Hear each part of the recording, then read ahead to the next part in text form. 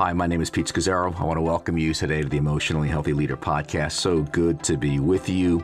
Today's theme is one thing no leader wants, but every leader needs. While every Christian, and especially every Christian leader, desperately needs this we're going to talk about today, you will not find it really as a topic on any leadership conferences or even Christian conferences because it's just so radical. It's so outside the box. It's so countercultural. And yet it's one of the foundational qualities of kingdom life according to Jesus. In fact, it's one of the distinctives of who we are that makes us followers and especially leaders for Jesus and making us distinct from the rest of the world. Now, I'm not going to say anything else about it except that it's one of the Beatitudes of Jesus from Matthew chapter 5. So as our free resource this week, let me invite you to download our ebook called Discover Sabbath Delight, because I think it's a wonderful companion to the topic. Just go to emotionallyhealthy.org/Sabbath, because slowing down for Sabbath delight will soften us with the love of God and tame us a bit. So now let me invite you to listen in on this message I'm simply calling today, One Thing No Leader Wants, but Every Leader Needs. Enjoy. All right, Matthew 5, verse 3. Okay, verse 3. Beatitudes. Blessed are the poor in spirit, for theirs is the kingdom of heaven. Blessed are those who mourn, for they will be comforted. Blessed are the meek, for they will inherit the earth. Blessed are those who hunger and thirst for righteousness, for they will be filled. Blessed are the merciful, for they will be shown mercy. Blessed are the pure in heart, for they will see God. Blessed are the peacemakers, for they will be called sons of God. And blessed are those who are persecuted because of righteousness, for theirs is the kingdom of heaven. Amen. So we're on the first three here. Okay, we've done blessed are the poor in spirit. Everybody, blessed are the poor in spirit we've done. Blessed are those who mourn. And today we're going to do blessed are the meek. All right, so I hope that as we move along with these Beatitudes that you're going to memorize them along the way, meditate on them at home and during the week, and catch a bit of the depth and profoundness of what they're about. And because the Beatitudes are so different than the way the world functions and the way we live in our world, it's kind of like learning a whole other language. All right, so this week is blessed are the poor in spirit, number one. Blessed are those who mourn. And today is blessed are the meek, for they will inherit the earth.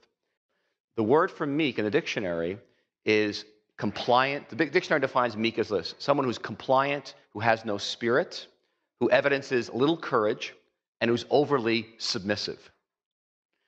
And now again, you've got to catch the wallop or the shock of when Jesus says, as he announces, this is what my kingdom is about. This is true spirituality. This is such a shock. This is meant to like be a slap you across the face. Blessed are the poor in spirit. Blessed are those who mourn. Blessed are the meek. I mean, it's not what anyone's looking for. And I'll give you a bookstore today, like a Barnes & Noble or Borders. I mean, here's the kind of books on the shelf. Leadership Lessons from Attila the Hun. Nice Girls Don't Get Rich. 48 Laws of Power. Or here's a great book for parents. Stop Negotiating with Your Teen. Strategies for Parenting Your Angry, Manipulative, and Moody and Depressed Adolescent. I like that. The PS41, the elementary school that my youngest daughter attends, had a seminar that we attended that was called Strategies for Defending Yourself for the Girls Against Bullies. In the elementary, it was quite a seminar. And I mean, just think about, I don't know if you have to driving lessons in New York, but like learning to drive in New York City or like just tackle the BQE on a day of traffic, or the Cross Bronx. And I mean, it is not for the meek of heart. And I mean, even if you ever bought a house or a condominium, or a co-op, the war, or have involved in anything, going for a parking space. I mean, I was at BJ's going for a park. It was a war. I mean, not being aggressive, I'd still be driving around BJ's, But I mean, you're not going to see in Forbes magazine, the 100 meekest people on earth, as being, the ones they want to interview. And so we don't like meek. I mean, it doesn't do much for us. Coaches don't rally their team. All right, everybody, you're going to go out there, and be meek, and executives don't get a sales force, and say, okay, now you're going to go out and sell our product and you be meek. I mean, you don't think of politicians, getting elected for being meek. and running on that platform, or even generals to their troops. Say, okay, we're going to go to war now. Now you be meek. Or even parenting, that you're going to parent your children by teaching them to go be meek in the neighborhood. And, it's very interesting. We don't have meekness training seminars. And if you want to get things done, you don't think about hiring somebody meek. I think of the Beatitudes, getting things done. I want somebody who's overly confident. I want someone who's like, yeah, I can do it, And I think of someone if you go for a loan at the bank, I don't want someone, being like, I'm at the end of my rope and I'm completely dependent. I'm so broken. Someone who's poor in spirit. You won't get the loan. Or, if you go for a job interview and say, why should I hire you for this job? And they'll say, you know what? I feel like I am just a beggar. I am just poor in spirit. You're not going to. The guy's not going to get hired, or the woman's not going to get hired. Or, think of blessed are those who mourn. The people who make it in our world are the optimistic ones who always have a spin that's going to work out okay. And not the mourners. Mourners, blessed are those who mourn, is someone who doesn't fake it, doesn't pretend, doesn't try to play God, doesn't act like everything's just fine, who's not trying to act, always be in control.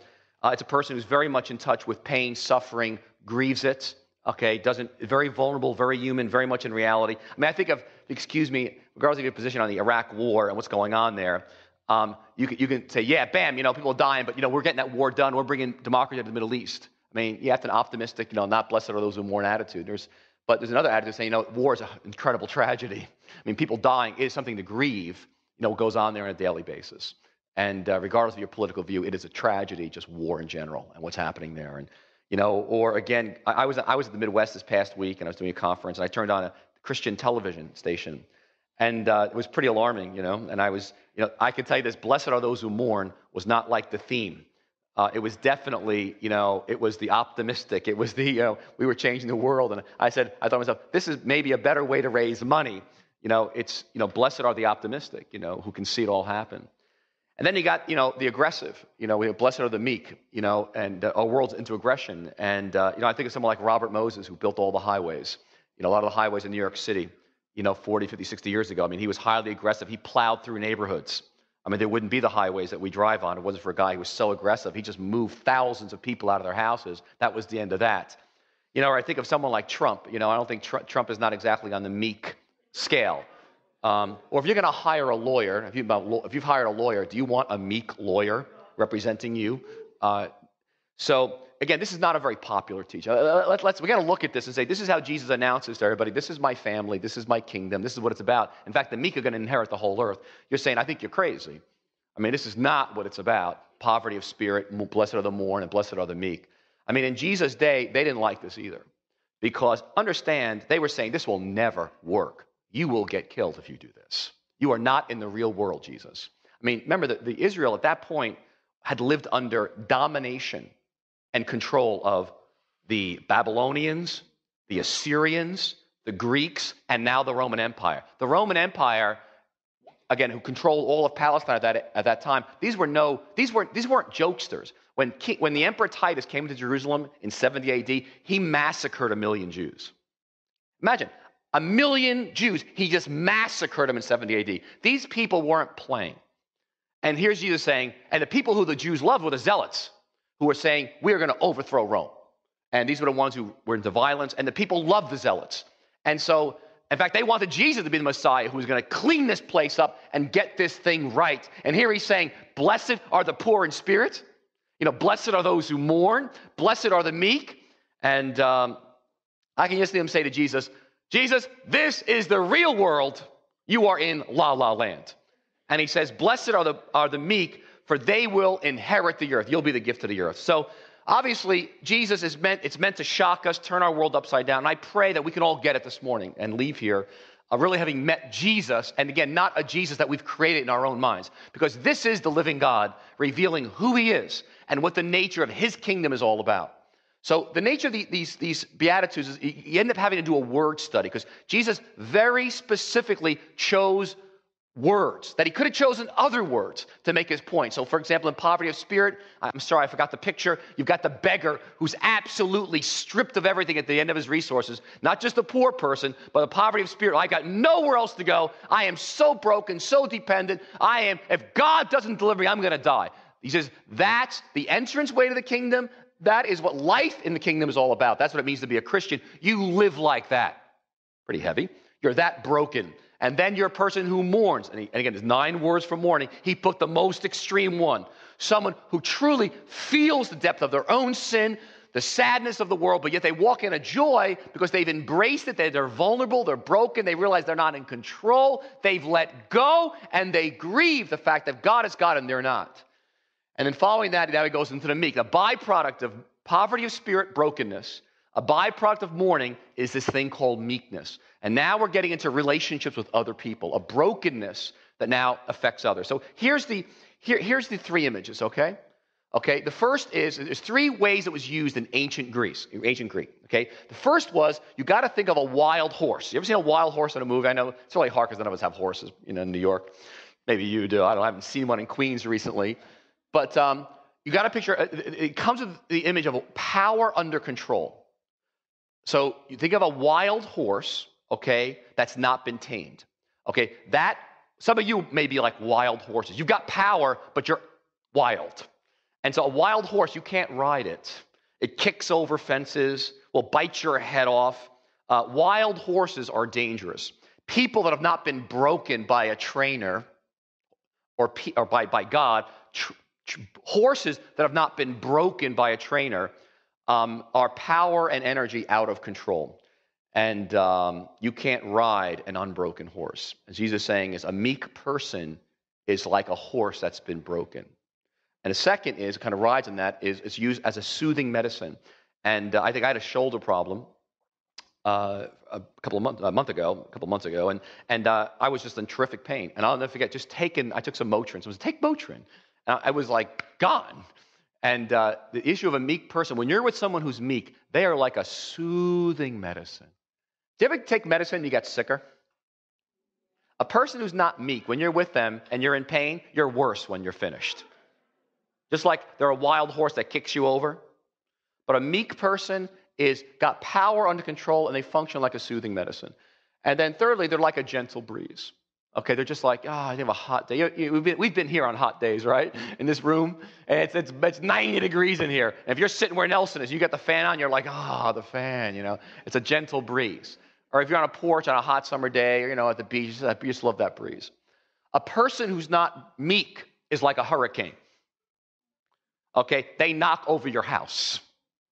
Okay, they got wind, all right, and they're 100 miles an hour, and they could possibly kill you. Now, a good way of looking at this is I think it like this way: if you think of a seesaw, blessed are the meek. A meek person is not a doormat with no self. If you don't have a sense of self, and we'll talk about this in a minute, you're not meek. If you're a doormat and weak and spineless, that is not the Bible's definition of meek that Jesus is talking about here, as you'll see in just a few minutes. And the other extreme is you got someone who's arrogant and dominant, okay, which is, of course, not meek as well. And then you've got some people, it's the opposite. The arrogant and dominant is the bigger one, and no self, doormats on the bottom. But many of us, we go from one extreme to the other. Sometimes we're a doormat. Other times we kill people. No, we explode on people. But we can't quite figure out this. What is meekness, and how does this work? So here's the balance we're trying to look for is this. We're trying to get this even-keeled, be like a tame horse, power under control, a soothing medicine, a gentle breeze. That's what we want to be by the grace of God. That's what Jesus says. This is what describes my people, my church, my new family. It's not like the world. They're broken. They get out what's going on the inside. They're able to grieve, and they're meek. They're like broken horses. They're gentle breezes. They're soothing medicines. Now, why don't you just hold that, and if you have a Bible, I want to illustrate this with a story before I go any further. And it's a story of Moses in Numbers chapter 12. And it's a great story. Now, Moses he's leading 2 to 3 million people out of the wilderness. Out of Egypt. He's led them out. They're in the wilderness. They're wandering. And Moses is 80, probably at this point, I'd say he's 81 years old. You get it? Maybe a year has passed. And he's got a sister named Miriam, who is a prophetess. We know that she's spirit-filled, because we get that from Exodus 15. And he's got a brother named Aaron, who is the high priest. He's like the big cheese in terms of the new religious order. So he's a holy guy, too. He's got some weight. And so here's the story here. Miriam and Aaron, chapter 12, verse 1, it says, they began to talk against Moses because of his Cushite wife. For he had married a Cushite. Here's what they said. Has the Lord spoken only through Moses? They asked. Hasn't he also spoken through us? And the Lord heard this. Now, Moses was a very humble man. In fact, the word there is he was a very meek man. More meek than anyone else on the face of the earth. So I want you to get the scene here. Understand, they begin to talk about Moses. So who knows? Miriam and Aaron, I can just see them like having dinner with some of their people, their leaders under them, and say, and they start talking to their leaders, their friends, their groups, over dinner. And maybe they went right to Moses' tent and like started talking to Moses about, basically things like, Moses, the fact that we're suffering here in the wilderness, wandering in a desert, it's all your fault. In fact, we don't think you know what you're doing. You don't even have a plan to get us out of here. In fact, Moses, the food here stinks. Manna every day. People are miserable. They were better off in Egypt. In fact, you're probably too old for this job anyway. You're 81 years old. And we don't think you've got a grip on leading this group here. And in fact, you lack discernment, Moses, because we are definitely taking the long way around this. And you know what? God's been speaking to us too. The Lord's been giving us words about the direction we should go. In fact, you've made some mistakes. In fact, Moses, you know what? I think you're an egomaniac. I think your ego's in this, Moses. You got a control problem. That's why you won't release someone as authority. They're just going after Moses. They're creating an incredible split right here. In fact, this is so serious, this is catastrophic, not just for Moses. This is potentially going to destroy all Israel. You got to feel the magnitude of this thing. Moses, he didn't sign up for this. He's trying to serve God. The guy has been loyal, faithful. He put himself out. He's got the experience, the depth, the wisdom, etc. This is very painful. Have you been hurt by people? Okay, you only can get hurt by people you're close to, whom you love and are loyal to. These are his family members. These are his closest leaders. These are the folks that he is banking on to help him, and they are basically saying, we're out of here. And he is slighted, he is slandered, he is criticized. I don't know. If I was Moses, what would you do if you were Moses? Think about that. You're in the tent. They come to the tent after they've talked to everybody else and spread all this poison. Now they come talk to you directly, and you realize, and they start telling you, we think you're messed up, you're an egomaniac. I think you start questioning everything about you. I'd say, first I'd explode in anger, and I'd yell at them, get out of here, I'll take your heads off, or, okay, call the army right now. Put them in jail, these two creeps. Or say, you know what? Hey, all right, you take Israel. I quit. I don't want to deal with this. I don't want this anyway. Or maybe you do a passive-aggressive move. Oh, maybe God's dealing with him, but then you figure out some way to really zing them later, You say, I'll get these guys back. I'll listen to them. Or you know what? Or you say, you hold a grudge and you never trust these people again. You say, okay, I hear you. And in your heart, you've said, never will I trust these bums again. And they are definitely not coming to Christmas dinner, okay? And their kids are not, my nephews and nieces are done with gifts on their birthdays. You hold a grudge forever. What sets Moses apart is verse 3. This incident comes to him and it says Moses was more meek or humble than anybody on the face of the earth. And at this point, he doesn't do anything.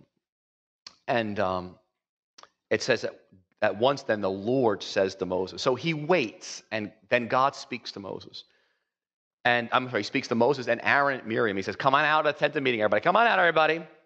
And the three of them, the Lord then appears in a pillar of cloud. And the Lord says, I speak to Moses face to face. He's faithful in all my house. And why were you not afraid to speak against my servant Moses? And God himself deals with Miriam and Aaron in his time. And it says the anger of the Lord burns against them in verse 9 and left them. And the cloud lifts and Miriam gets leprosy. Then Aaron goes to Moses and said, oh, Moses, please pray for her that she might be healed. You know what I would have said?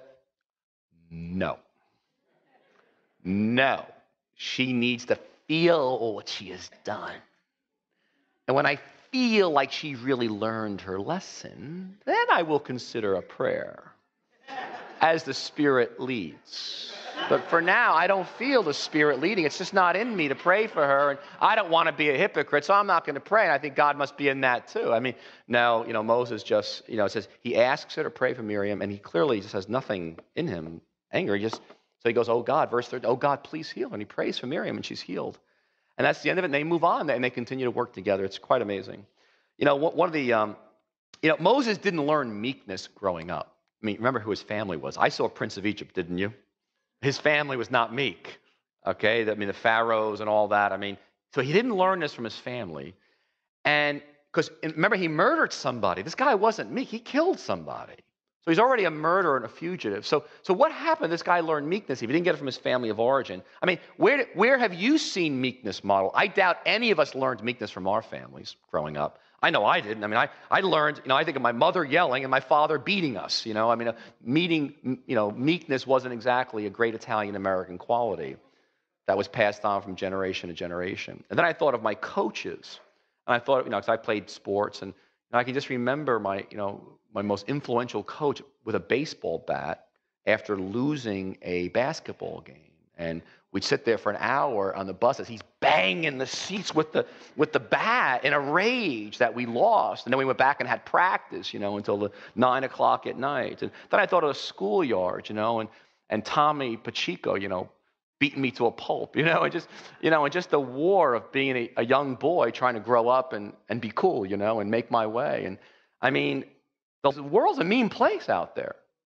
I mean, I bought a house in New York. I've got my licks. Hey, I was involved in helping us buy this building. I've taken my bruises. I mean, it's a mean world out there. And those of you in business know. So this idea of meekness is so foreign to us. I mean, this is another world, everybody. Blessed are the meek.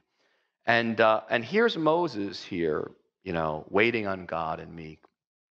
It allows God to come to his defense. In fact, before I go into how we get there, so here's the, meekness is used in a few different places in the New Testament, but for the sake of time, I'm going to just summarize for you. I want you to write it down somewhere.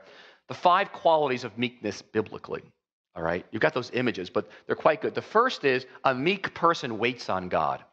This is the worst one for me. So I don't like waiting on God.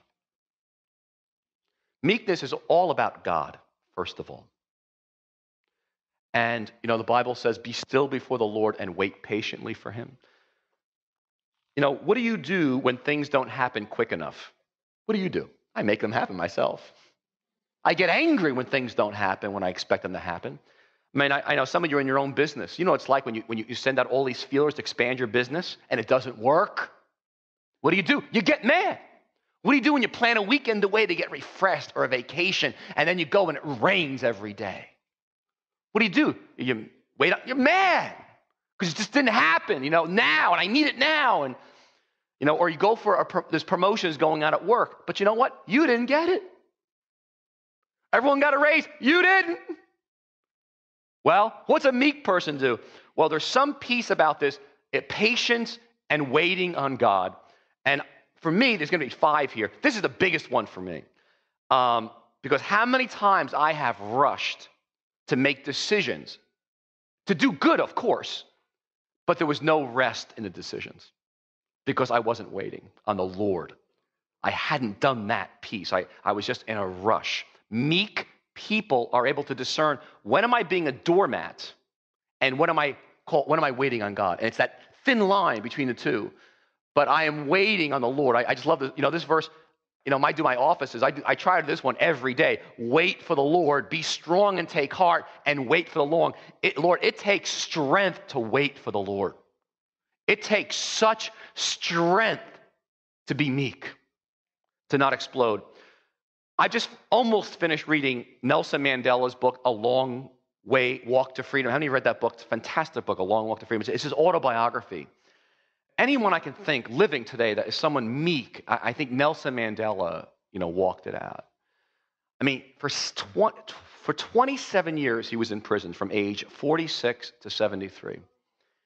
And he didn't see his mom, when she died, couldn't go to the funeral. He didn't raise his children. He couldn't hold his wife's, he didn't touch his wife's hand for 21 years. And prior to age 46, he was in jail, much of the time as well. But as you know, South Africa with apartheid was so bitterly divided, so full of hatred. And this guy, he suffered, and he's so related to suffering. He really was a person who was broken in spirit. When he came out of prison after 27 years, first thing he said was, I am not a hero, and I am not the Messiah. And he claimed to be a Christian, but he was power under control. And if you read the book, his autobiography closely, even in prison, is one instance where he lost his control with a warden who was provoking him. Started making some comments about his wife, your wife, Winnie. And at one moment he just loses it, and he goes to his cell and he repents, because he said, I lost, that guy won me over. He was able to suck me in to his level. And as you know, when he came out of prison after 27 years, he saved South Africa from a horrific bloody war. And he writes how he goes, I have no bitterness towards white people. And I'd be like, I have a lot of bitterness towards. He goes, the system I do. But he says zero towards white people. And the guy was unbelievable in terms of poverty of spirit. But he was someone who mourned. You know that song? We sang What a Wonderful Cross earlier.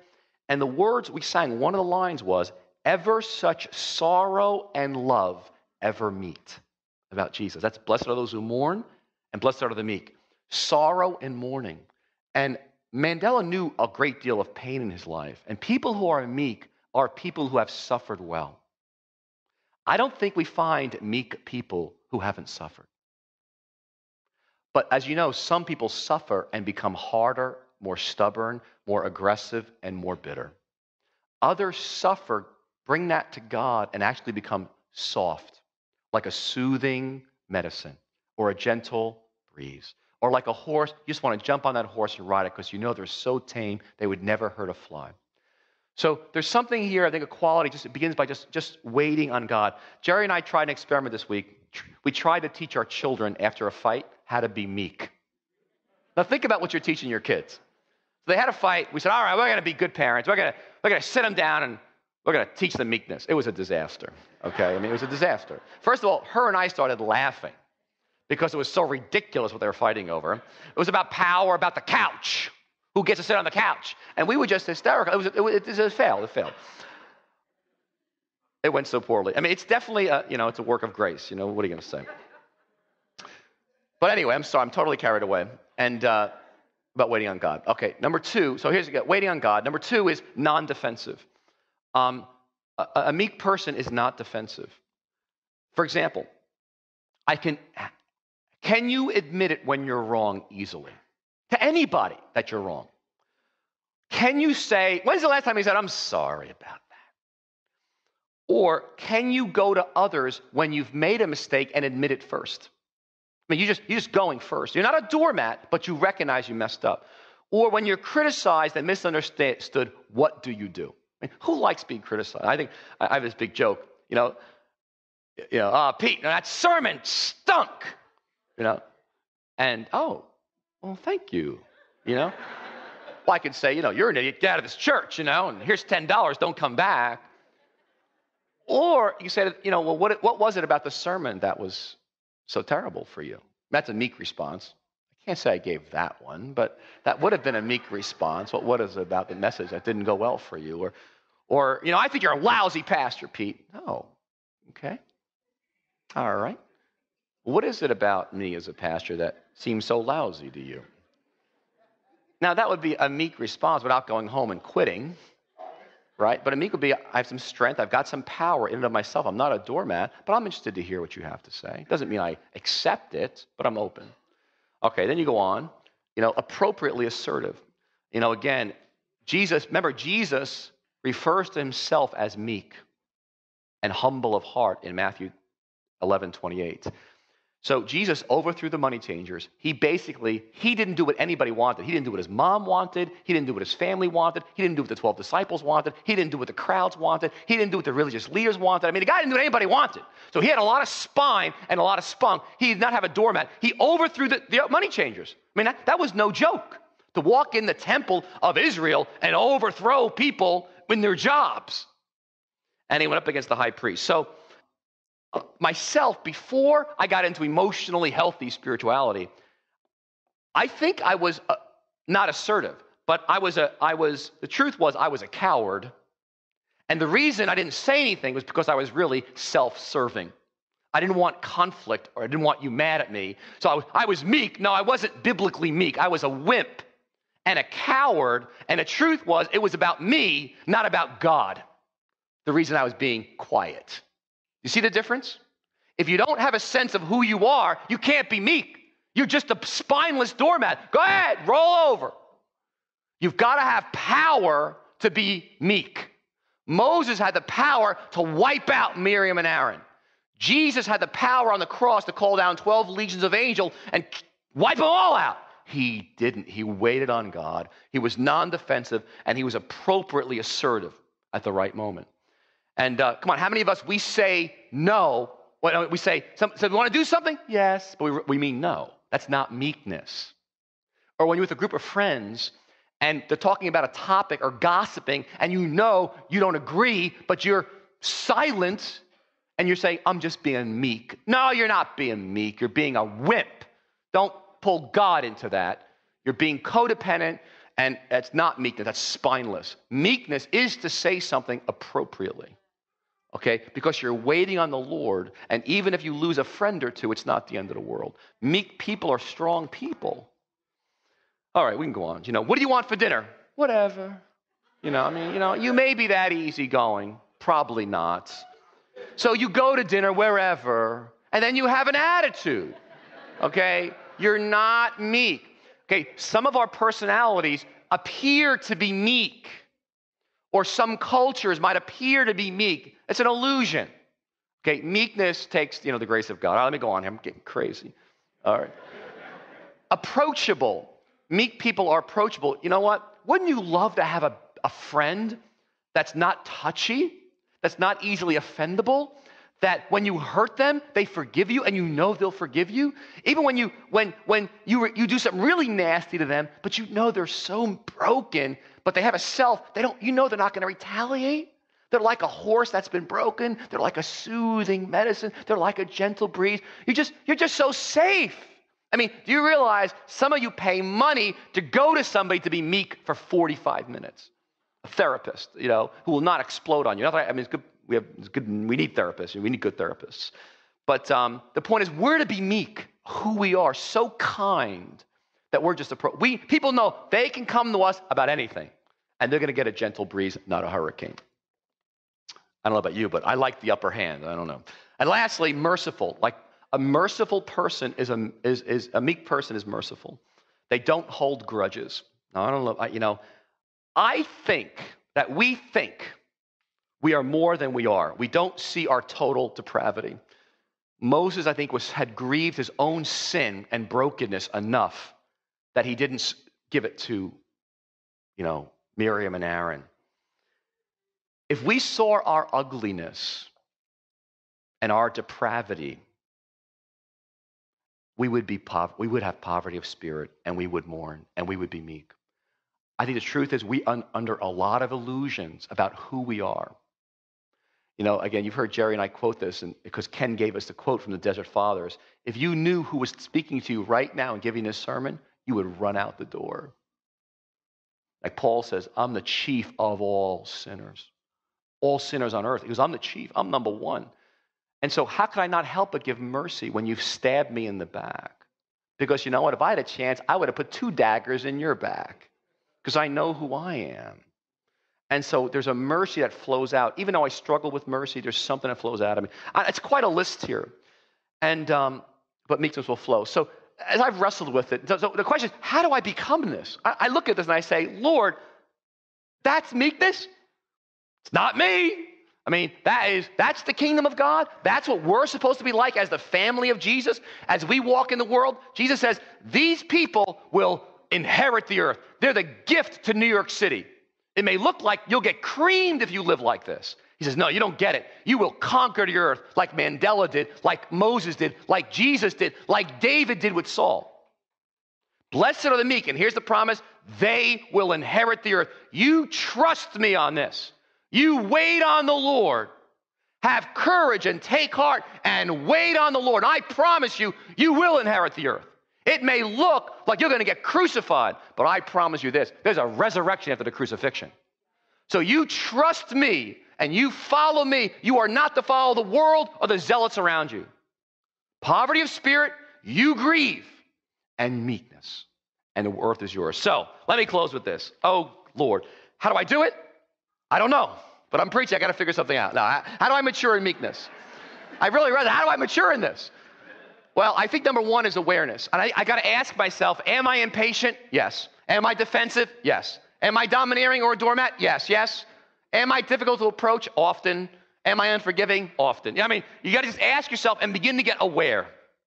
Because if you're not aware, then you just continue living in this illusion that you're just tremendous Christian, and the truth is you're just religious. And the world's not going to get blessed by religious people. It's going to get blessed by people who are filled with Jesus and who reflect their true kingdom values. So awareness, I think, really is stepping back, and it's painful. And I'll be honest, for me, the major application, I guess I can't get past number one, waiting on the Lord.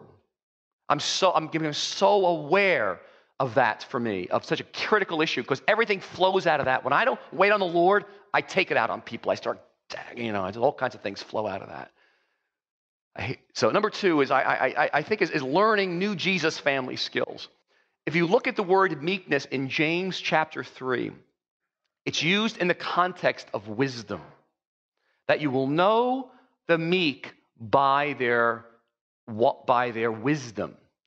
And there are skills, I think, that we learn, and hopefully we're teaching here, about speaking in the eye, learning to be quiet, learning to listen well, all those things we're trying to, speaking respectfully and clearly and appropriately.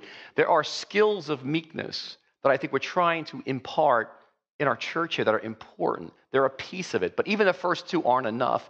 The bottom line is number three is that I've got to somehow live in the experience of Jesus' meekness and love. And I've had this theme, and I want to hit it again here before we close. That is, we don't want a Christianity or a relationship with God that's in our head. We want a relationship with God that's in our experience, in our heart. It's both. My concern is that so many of us have a relationship with God that's in our head and not our experience. You cannot be meek because you will it in your head. It flows out of who you are. And Dallas Willard once said, you can't expect to respond in meekness at a certain moment when you're under pressure unless you've made a choice to live like Jesus with your whole life, out of which he's transforming you. And so as we go to communion here, Jesus says, come to me, all you who are weak and burdened, and I will give you rest. Take my yoke upon you and learn from me, for I am meek, or the word is translated gentle, same word in Greek. I am meek and humble of heart. And I think we've got to live in the experience of Jesus's meekness and love for us and let it wash into us, because most of us are not allowing his meekness or love to flow into us because we feel so bad about our lives. And if we don't let it into us and receive his love and live in that, we can't give it out to other people. You can only give out what you're experiencing. And so if you'd experience it, he's going to transform you. If he could change Moses from a murderer to a meek person, he can change me and you. He can change anybody.